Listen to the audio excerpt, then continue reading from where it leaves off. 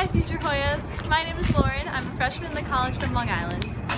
I was so excited this summer when I found out I'd be spending my freshman year in Harbin. The community at Harbin is so great. With upwards of 40 people on each floor, there are 3 clusters, with a group of 16 in each. These are the people who become some of your best friends here on the hilltop. One fun thing about Harbin is that President Bill Clinton lived here during one of his years at Georgetown. Harbin is at a great location. We're less than a 5-minute walk from the dining hall of the gym and all of your classrooms. I'm so happy that Harbin became my home on the hilltop this year.